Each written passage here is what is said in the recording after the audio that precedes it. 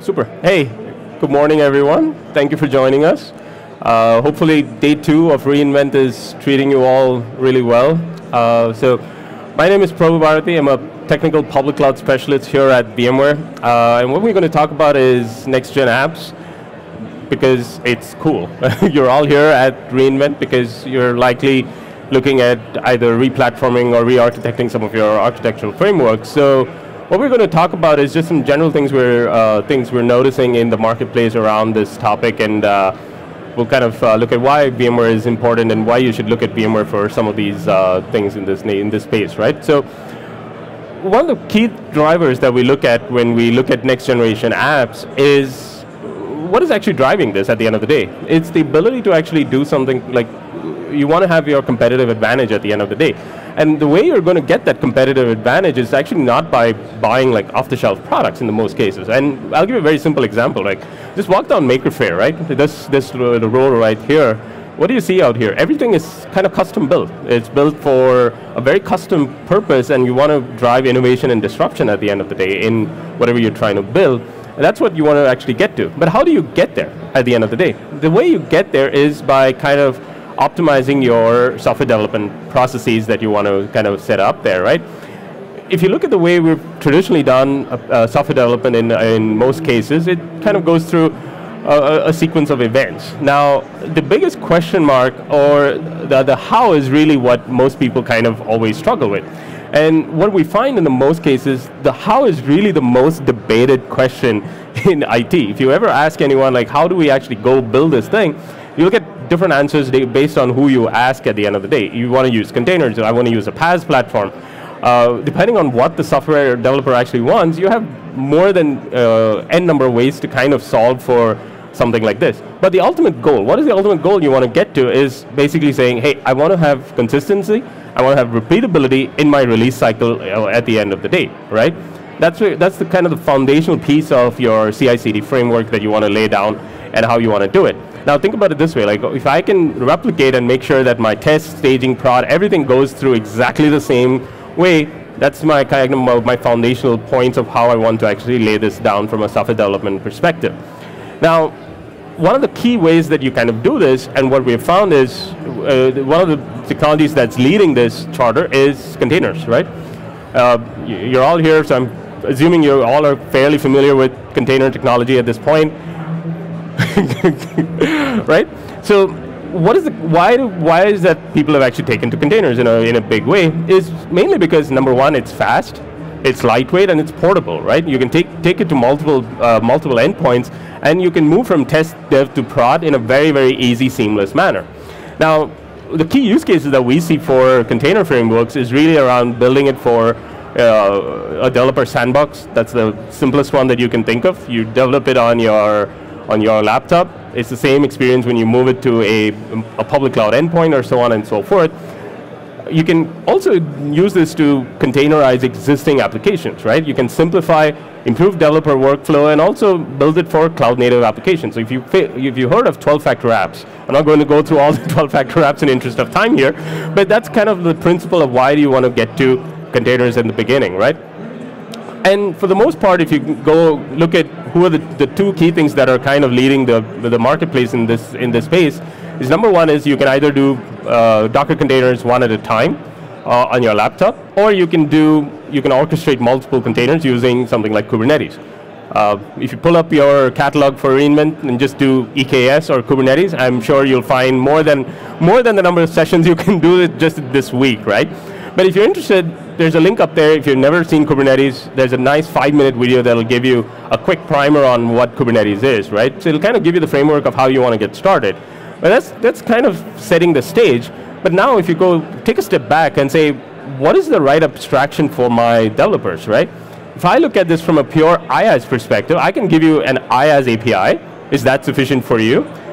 that basically means that, hey, you're going to build your own app platform, or you have traditional monolithic applications, and you're going to build this on an IaaS-based platform, right? That's your choice that you can go do this. I'll give you an API for an IaaS, and you go build everything else kind of on top of it. Or I can give you a Docker API. I give you a Docker API, and then you give me container hosts, and I can use that as my endpoint at that point. I build my application containers, I build the application dependencies, I also build out the container orchestrator that I need to kind of use there. The Docker host itself is what is maintained by IT, but everything else that kind of goes and stacks on top of it is all being built and managed by your IT staff, right? Now, the other way to do this is containers as a service, where I basically leverage something like either EKS or PKS from VMware, or Cloud PKS from VMware, where I can basically leverage all the stuff that I talked about in the previous step, but everything is delivered to me as a service, where it's basically delivering containers and Kubernetes as a service for me. The next step out of that is I go to complete full-blown PaaS platform, right? In that case, I'm looking at something like, say, Pivotal Cloud Foundry, or something like that, where it's literally saying, hey, I take the code, I give it to a PaaS platform, it takes care of everything for me. But what is the difference here? What you're really looking at is going from more control and complexity to less control at the end of the day. So it's a wide spectrum if you look at it, right? So depending on which end of the spectrum you are in your software development lifecycle, you can kind of look at this in that spectrum and figure out, hey, what kind of makes sense for me? Do I need more control on my infrastructure, or do I need less? I'm okay with giving up that control of my infrastructure and going to a PaaS or container as a service kind of abstraction layer at the end of the day.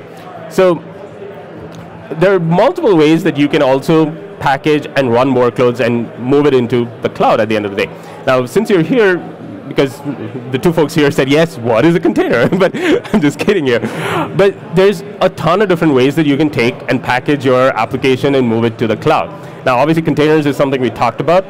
You have event-driven functions. If you're looking at, say, Lambda functions, right? Can I just take my code and take it and run it as a Lambda function? Yeah, you can. But is it really going to make sense for your traditional application? Maybe, maybe not. Microservice is the hot buzzword out there, and if you've not heard it since morning for the first, if I'm the first one saying this today, there's actually a problem.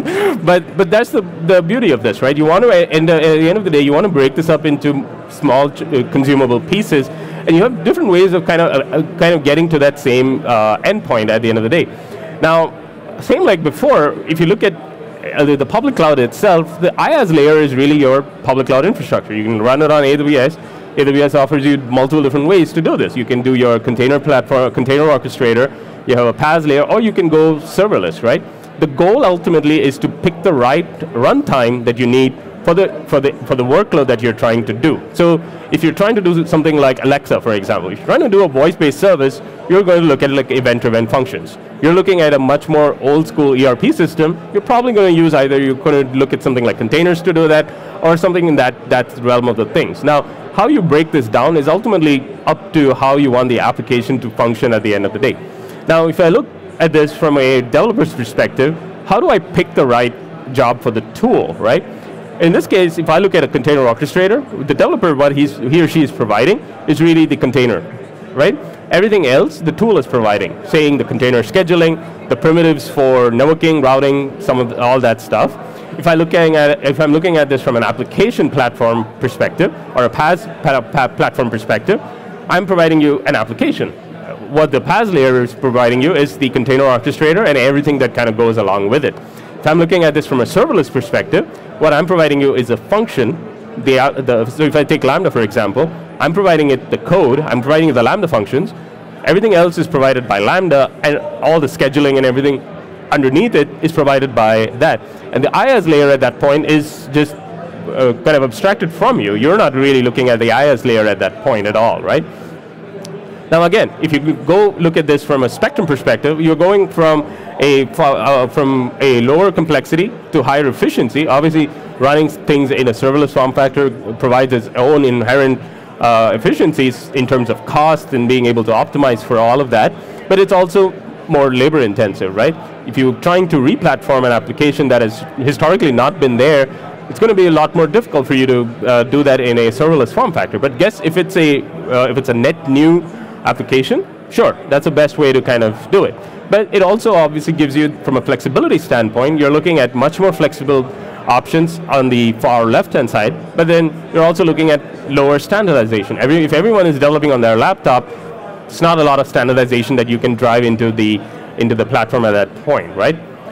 Now, if I look at this from an application perspective, if I kind of go back and say, hey, if I look at this and say, hey, what do I need from a greenfield perspective, or how do I go enhance it for a brownfield perspective, there are obviously different set of challenges that come up with it in different cases. Now, if it's a greenfield, it's great. I can actually do a CI/CD pipeline right off the bat. I can do testing. I can do a lot of consistency. I can drive a lot of that stuff right out of the gate. I don't have to kind of go backwards and do a lot of those things.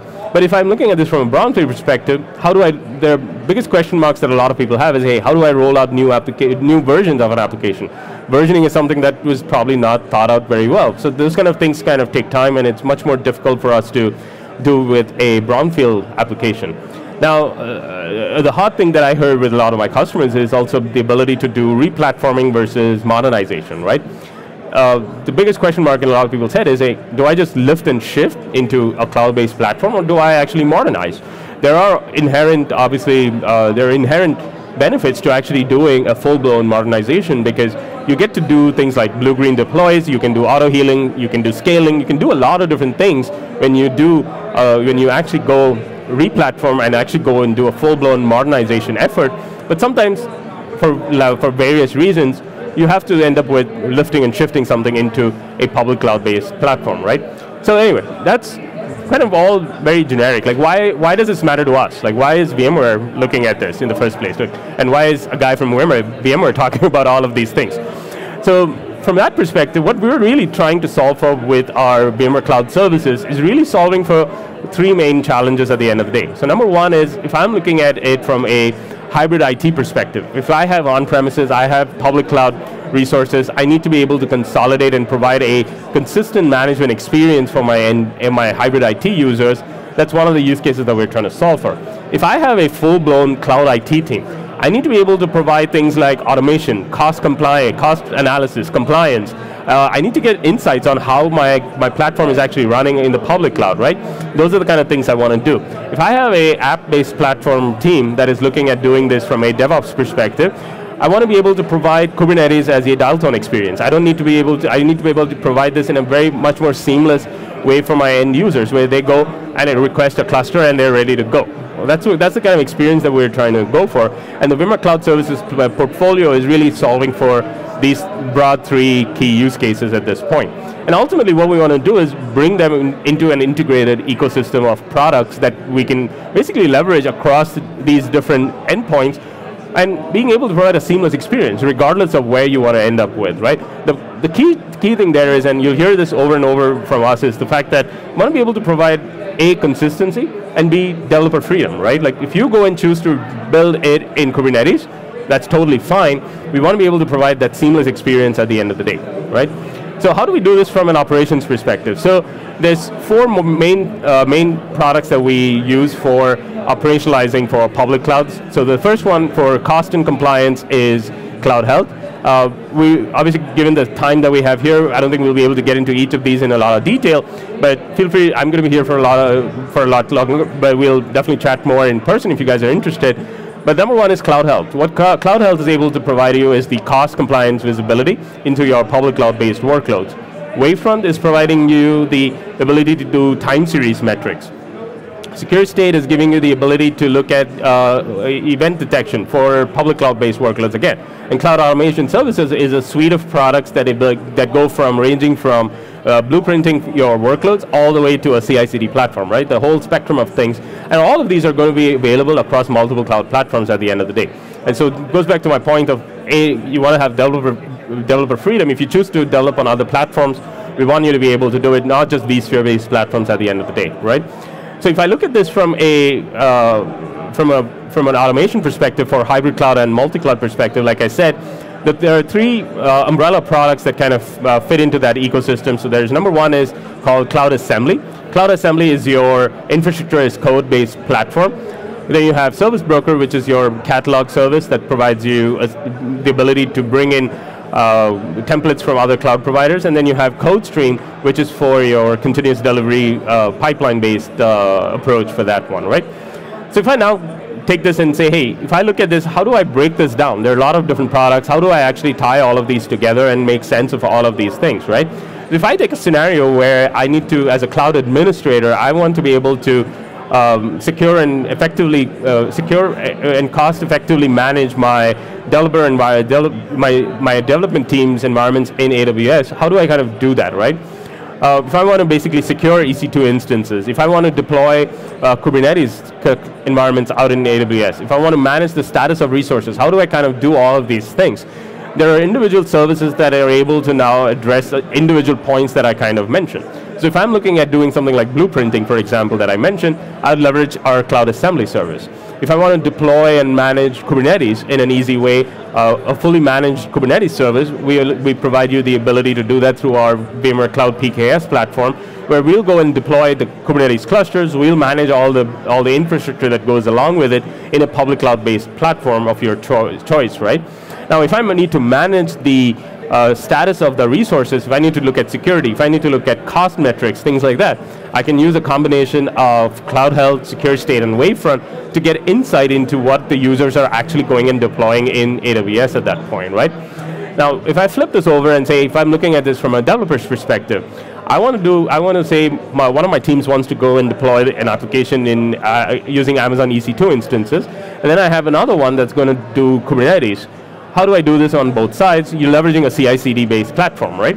Here, now I can leverage Wavefront as my platform to get statistics both on my Kubernetes clusters, my EC2 instances, my AWS infrastructure itself, and if I want to leverage all of this and wrap a CI/CD framework around it, I can do that using VMware CodeStream. So I can automate that whole pipeline from end to end and leverage something like that. If I'm looking at this from a day two perspective, if I look at this across cost, security compliance, and Wavefront, I have individual products that can kind of also tailor-made for exploring those use cases at that point, right? So if I'm looking at simply like Cloud Health, for example, provides me what Cloud Health is able to do is now expose the cost that a specific resource is using. For example, if I have a team of developers who are going and deploying some stuff in AWS, now I have the ability to actually pull and also show them that, hey, you're actually deploying these metrics out in AWS. I want you to go right-size some of these resources. You have EIPs that you haven't leveraged, or I can go and provide metrics that can either right-size the VMs, right-size the EC2 instances, that kind of stuff.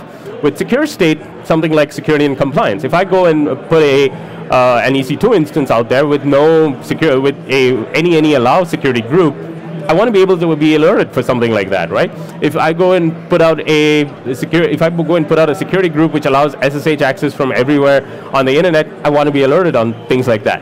And I also want to be alerted on things like which are going to be of connected nature at the end of the day. Because if you think about it, it's not just the one threat vector at the end of the day in something like a public cloud. If I'm using the same key, suppose across all my instances, and that key is exposed, it's not just that key and that instance that is now that are now vulnerable. I have a whole set of resources that are connected that are now actually vulnerable at the end of the day. So Secure State is able to look at not just individual threat vectors like that, but also draw out this entire connected threat pattern for you and say, hey, you may want to go and look at all of these resources that are likely affected. If I look at this from an operations perspective now and say, hey, if I want to get time series metrics, and I want to be able to pinpoint things when an event is happening, and not just when it is happening, but also correlate that with something, right?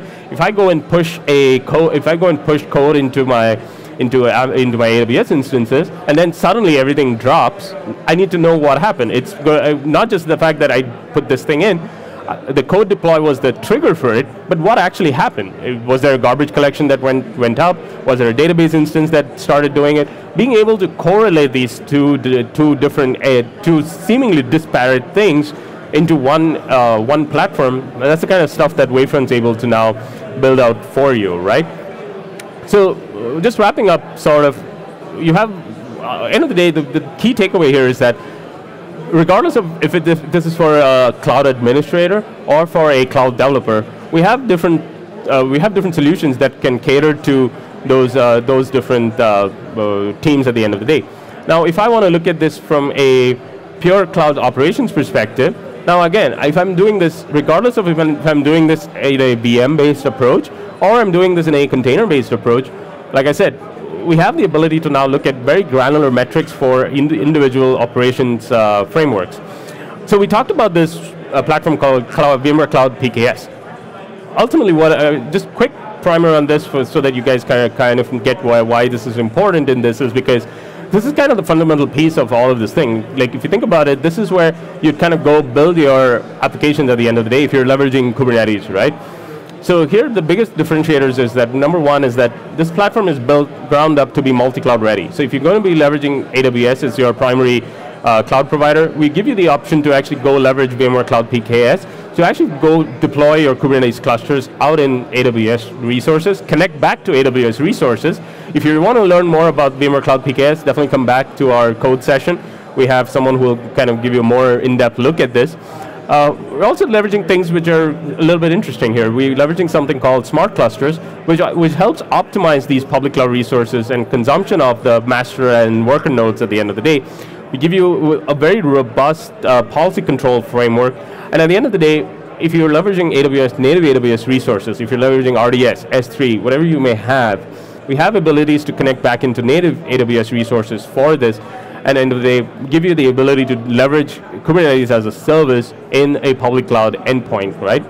And not just that, if you now want to take advantage of the broad ecosystem that Kubernetes is offering to you, if you want to leverage Istio Service Mesh, if you want to leverage Prometheus, Fluentd, Zipkin, whatever you may have, you now have the ability to do that as well, right? So our team is focused heavily on this platform, so if you want to learn more, happy to chat with you and discuss this in more details. But like I said at the beginning, there's almost like 3 pillars of the VMware Cloud PKS. Number one is, like I said, the Kubernetes ecosystem that it obviously hooks into, the ability to hook into native public cloud resources, and also our own cloud services that are going to provide you the option to leverage Wavefront, get cost metrics, get logging metrics, and things like that, right? So it gives you a lot of flexibility to do all of that. So if you're super excited and you want to really go and try all of these things, using this is extremely easy. We try to make this as simple and easy as we can. Please go to cloud.vmware.com. All of these services are available as a trial. You can go and trial this right now. If you have time, you're more than welcome to go trial this right away. For the Kubernetes engine, I will say we are offering a $150 credit for the rest of the year. So please go take advantage of that as you can. And thank you for spending some time with us. Hopefully this was useful. And if you have any questions, I'll be around to chat with you guys. Thank you so much.